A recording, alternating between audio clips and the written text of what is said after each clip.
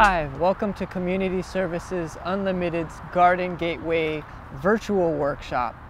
My name's Tomer, and this month we'll be talking about managing lead contamination in your garden. It's important to think about where you're going to plant your garden for a few reasons. In past videos, we've talked about sun exposure or access to water. Another important thing to consider is having clean soil, or if your soil is contaminated with lead or other heavy metals or pesticides. Lead contamination is most harmful to children and can cause cognitive risks that will be long-term. It also affects adults as well, with memory and concentration and muscle pain. More information about lead contamination and risks, we recommend you go to the LA County Department of Public Health Lead Poisoning Prevention Program. You can contact them at 1-800-LA-4-LEAD, or they're also online. The most likely sources of contamination of your soil are from debris from lead paint, from old house paint, or paint found on your garage, on your fencing, as well as chemicals related to auto repair, or if you live close to an airport, there's runoff from fuel as well. It's important to know where you're planting in your garden in case there's lead contamination from an old fence, garage, or maybe an old parked car.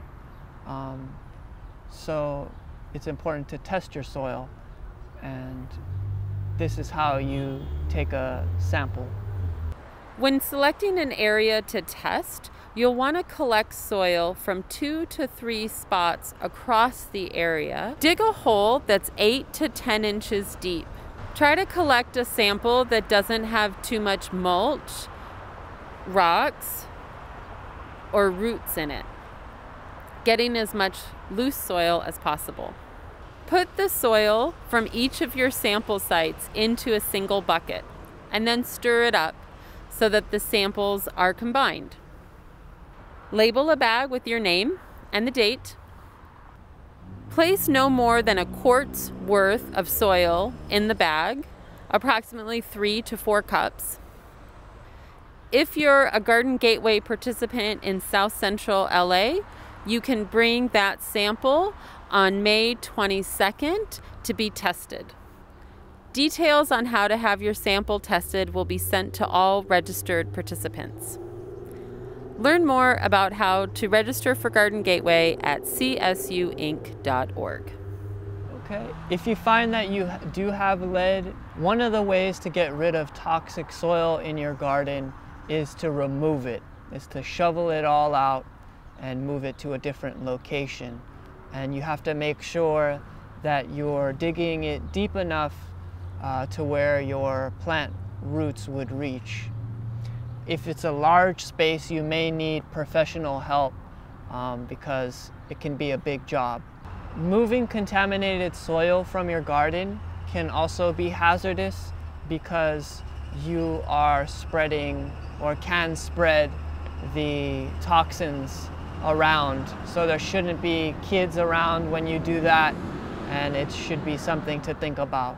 Another easy way to avoid contaminated soil is to build a raised bed in your garden space, just making sure that it is tall enough and won't mix with the contaminated soil. There are 2 other strategies to help manage lead contamination. One is to add compost or clean soil to the contaminated garden space. The second is phytoremediation, which is where you use plants to help remove or absorb contaminated heavy metals or different pesticides from your soil. Both of these strategies don't completely remove lead from the soil, so you shouldn't plant food that you plan on eating there, and it could still be hazardous to children, so you should keep them out of those areas. A final strategy that we want to highlight for garden safety is always washing your hands after you've gardened. Remove your shoes before you enter your house, or wearing some sort of apron or covering while you garden is helpful, because then you can remove it and just try to limit all the debris that you're bringing into your home. Thanks for joining us on our Community Services Unlimited Expo Urban Mini Farm and for our Garden Gateway virtual workshop.